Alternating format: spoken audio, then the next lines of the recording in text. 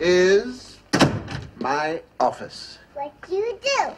I'm a doctor for women. What do you do with them? I deliver their babies. Deliver?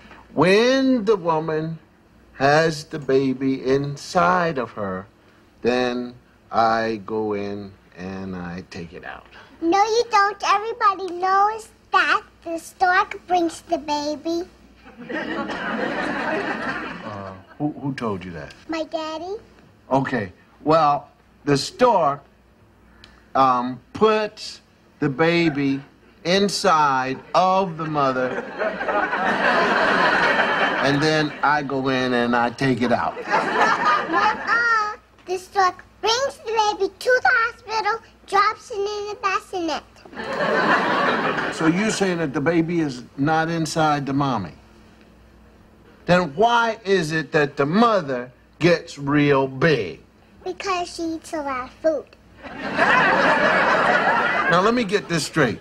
You say that the stork carries over, puts the baby in the bassinet, and the mother is real big because she eats a lot of food. You got it. I see. Well, then why is it that the mother has to go to the hospital? The stork brings the baby to the hospital, drops it in the bassinet. The mommy goes to the hospital and gets it.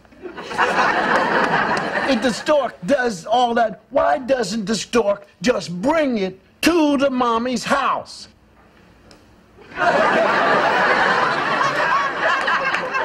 Because it's too far, his wings will get tired. Where does the stork get the babies from? Heaven. Okay. There's a zillion, skillion babies in heaven. How does the stork know what baby goes where what mother? They're all in a line.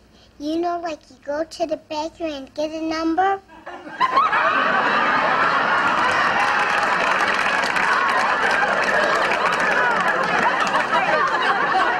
Why? When I put my hand on the mother, I could feel things moving all around. That's not a baby. What is it? Gas.